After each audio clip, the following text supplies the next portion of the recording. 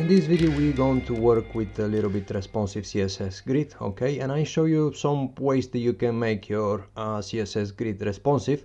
Obviously that's not the only ways that you can do the stuff, but that's the ways that are easy and you can implement it and you can start working with this kind of stuff immediately in your projects, okay. Obviously as well, it's going to be a simple examples and you can then apply in your real life applications, okay. And I'm planning to make two examples. One of the examples is going to be a little bit more linear, means that like imagine that you have a 10 equal boxes and you want that they going to be responsive in all the sizes that you have, or when you resize the browser. That's going to be one of the example, and the other example I'm planning to make a little bit more like application structure and using a CSS grid to organize the structure and everything inside of this structure, okay. Let's go to start with the first example with the linear way that we planning to move the stuff around the browser. So first of all, what I have here is that I create one index file and one grid structure file and nothing more. I'm planning just for the purpose of this example to put the CSS inline in our HTML, but if you prefer to separate in different style file, CSS file, it's up to you, okay. Or if you prefer to use SAS or some CSS preprocessor, you can use it. In this case we're going to do it very simple, so the CSS is going inline here, okay. And I'm going to use a live server. There is an extension for VS Code that we can see our code in localhost, okay. So let's go to start with the simple example. The simple example is going to be that we want one wrapper, and this wrapper it's going to have let's go to say that we want 10 items inside, okay. We want 10 items, we want this one to be the first one, that's the second, that's the third, that's the fourth, that's the fifth, 6, 7, 8, 9, and then 10, okay. So the idea here is that these items, they're going to be equal and they're going to be responsive, okay. Let's go to put some simple style before we open our project in the browser. Like I said, that's going to be inline style here. And first of all our wrapper, we're going to give some basic style. We want to make it a max width of 1000 and let's go and say 1200 pixels. Like this we can see perfectly how the responsive part is working. We wanted the margin, it's going to be auto because we want in the center of our browser, okay. And obviously that's going to be the grid, well, the CSS grid wrapper, which we just give a display grid, okay. And then let's go to give some styles as well of our items. For example, we want our item, here's something's wrong going on there, okay, it's nothing wrong going on, we just have to finish the style here. So we want our item to be, sorry guys, we want a border around the item, so like this we can see it in the browser what's happening when we create the items, okay. So the border, we, oops, sorry, 1 pixel solid, and we want like kind of black, okay. And we want as well some padding around this stuff, okay. We want, for example, 20 pixel of padding. Actually we don't want the padding. Let's go to make it everything in the center. For this purpose we're going to use a display flex, and then we say justify content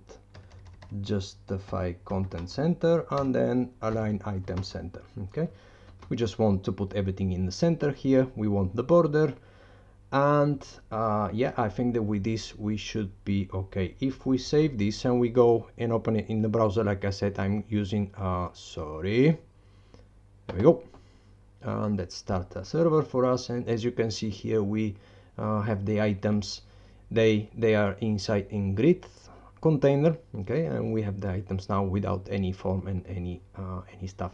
Okay, first of all, let's go to put some grid gap around the items. So the old way is that you say grid gap and then you say 20, for example, and it's going to apply everything. But if you have a look here, when we say grid gap, yeah, the browser is just, well, the VS Code is suggesting that if we use a grid gap, that's the obsolete now for some of the browsers. The specific of the get between grid column and grid rows on declare apply by gap properly. Okay, so what we can do is that we can say column gap, and that's going to be let's go say 20, well, 10 pixels should be fine. And then as well we can say row gap, the row gap, and 10 pixels as well should be plenty. Okay, let's go and see what's happening here. Yeah, we have a little bit space be around the items. Okay, so now what we want is that we want to make the items to be equal and to be responsive. Okay, we want the typical situation that we have like 4 columns, and then when we go smaller we have like 3 columns, and so far and so on. Okay, so what we can do here is that we can say grid template column. Okay, and for example, if we say 1 fr for fraction, and then 1 fr and then 1 fr, probably by now you know what's going to happening. That's going to divide in 3 kind of columns. Okay, but they're not responsive, because if we open it here, we start to make it small, as you can see that they're not responsive, so they always going to be 3 of these. Okay, and because we don't want to use some MIDI query, so what we can do here is that you have a way to say repeat. Okay, and when you say repeat, the first one is need to know how many times you want to repeat. Okay, and then for example, what's the size of the item that you want inside. For example, you can say 1 fraction. Let's go and say that we want 4 times and we want 1 fraction. Okay, if we put like this, that's again, it's not going to be responsive. It's going to be more easy because we just say 4 times 1 fraction. Okay, and what's exactly we get now? We get 4 times 1 fraction.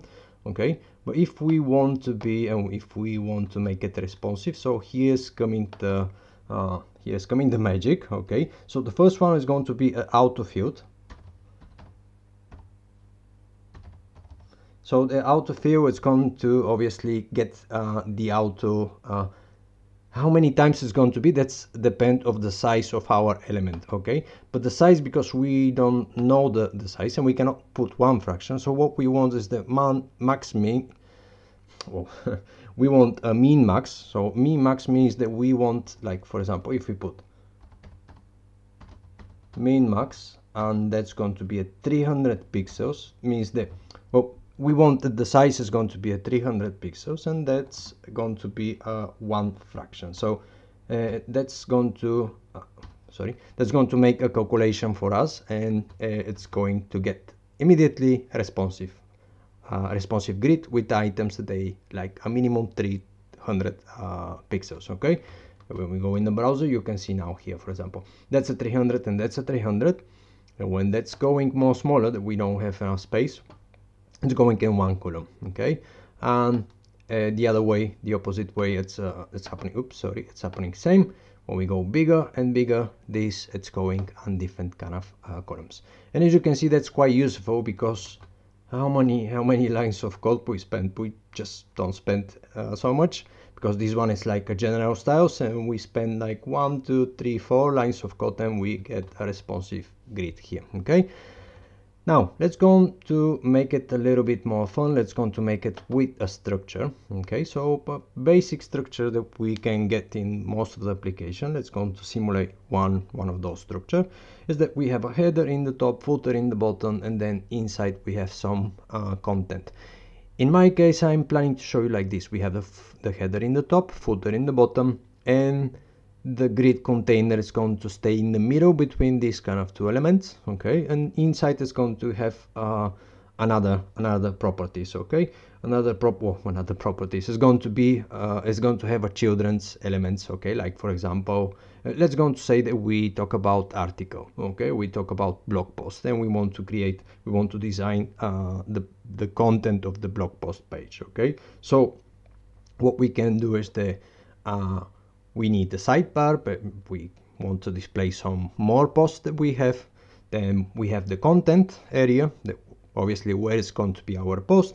Then, for example, we can have a navigation area as well inside in this element as well.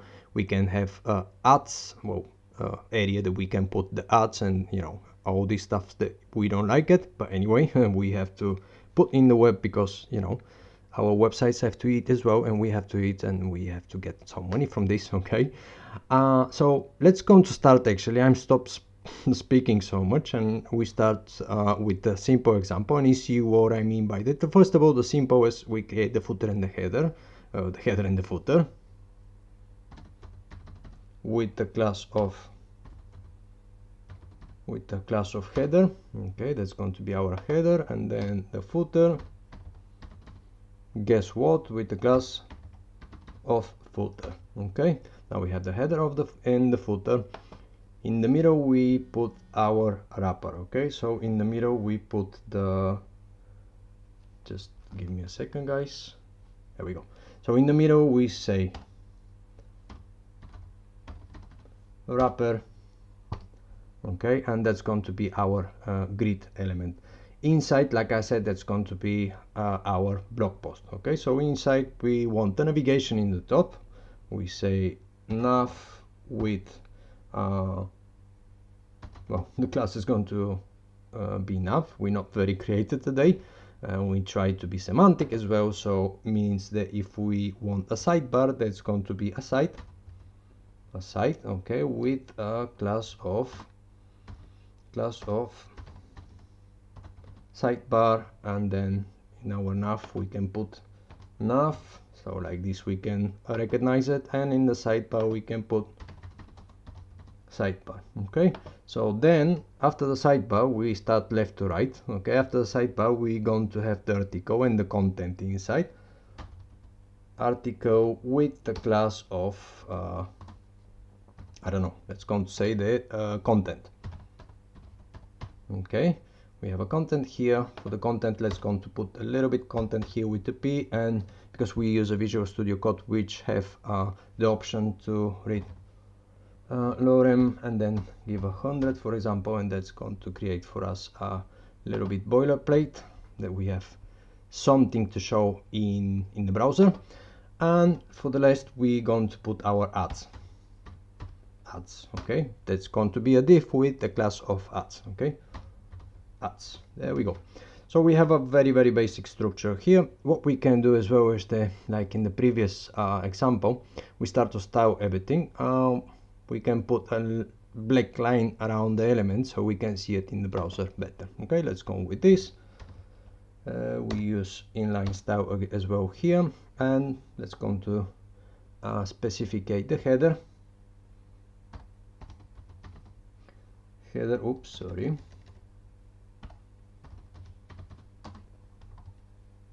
Which actually not just the header as well. They both going to be with the width of 100. Okay, 100%. Okay, they're going to get the full width of the browser window. Okay, and then let's go to style a little bit. Let's say here, because we're going to use some padding. So if we're going to use some padding, we want the border box to be or the border size to be a border box. Okay, like this, we want that the padding is getting action inside in the element and not outside of the element. Okay, let's say we create, like before, item class, which is going to have I don't know, padding of 20, and the border of again 1 pixel. Oops, sorry, pixel solid, and the color is going to be 333.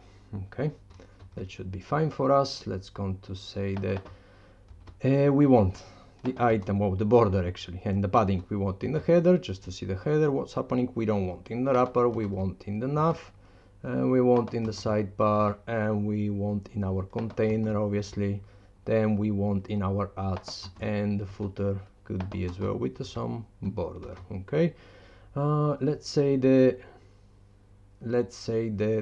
let's go to have a look this one in the browser to see what's happening. These are grid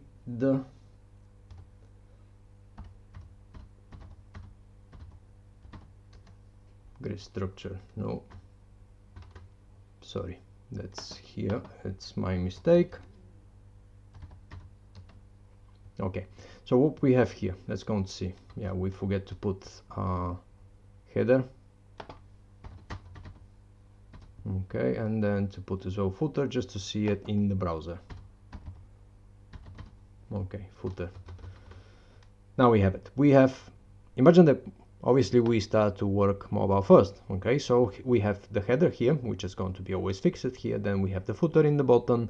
We have the nav of our article. Then we have the sidebar, and then we have the ads. Okay, in some typical use case, when we start to get bigger, we don't want this structure, and we want our structure to moving and be more responsible and be depending on the size of the window. Okay, so exactly this is exactly this we're going to implement with the CSS Grid. Okay, so let's go here, and let's say that first of all in our wrapper, it's going to have obviously display grid.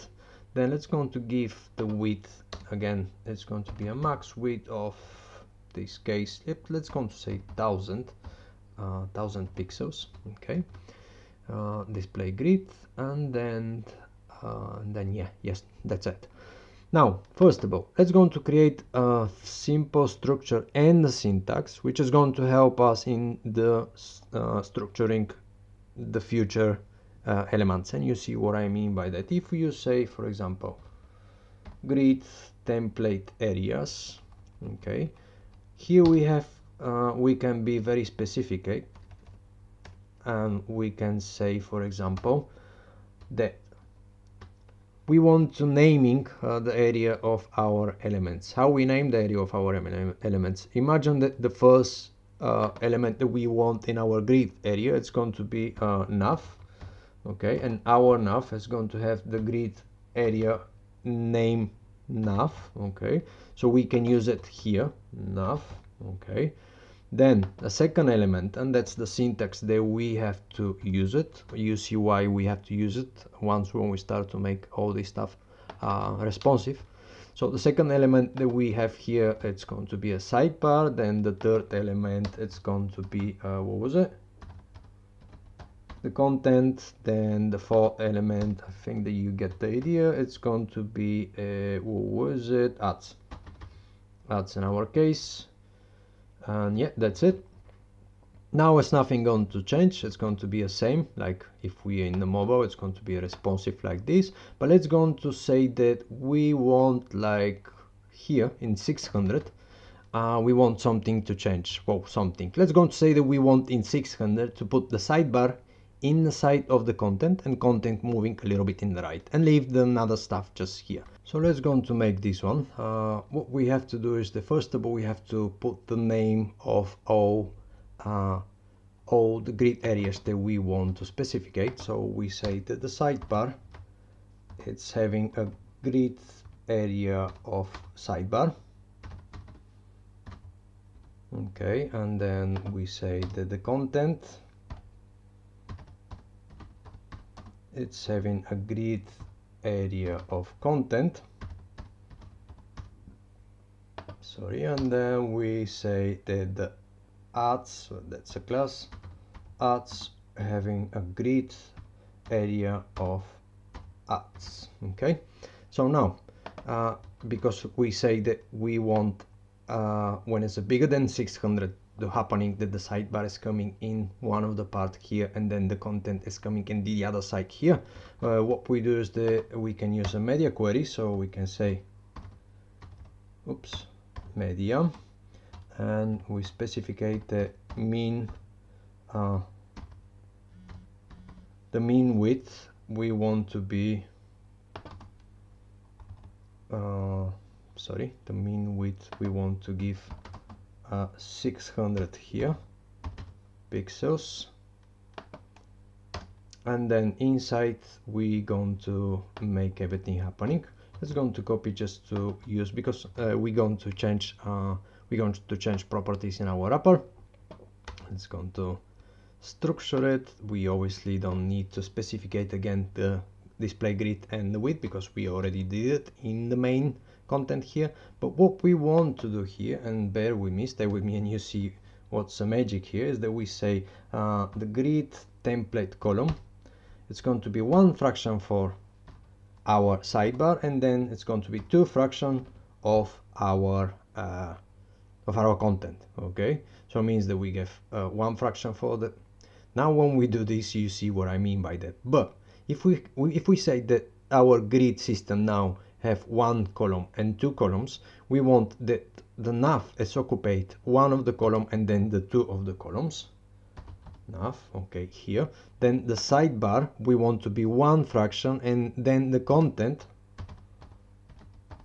we want to be the 2 fractions here. Okay, so obviously we don't need the content, and we leave the adds 1 of the fraction and adds another 2 of the fractions. When we save it and we go here, and you see what's happening, okay, means that if we in the mobile we get everything in the line, then when we go here you get the sidebar 1 of the fraction, then the content it's 2 of the fraction. Or we can do as well a little bit more bigger, because you see that it's not so nice looking, so we can see 3 here, and if you say that's going to get more space and that's going to get less space. But let's say that we want to continue. Let's say that here, for example, in, I don't know, 960 we want sidebar here, content here, ads here. Well, let's going to duplicate all this, and here we say 900, okay, because we want when we reach 900 to change. Okay, well, 900, whatever you like you can put here, okay, depend of the devices that you're going to support. Okay, and here we say we want a 2 fraction. Well, let's go to show with 2 fractions here and 1 fraction for our ads. Okay, so what's happening here? Nav, it's going to be 1 to 1. If you follow the idea, the content is going to be a sidebar, content, and ads means that the sidebar is getting 1, the content is getting 2, and the ads is getting the other 1.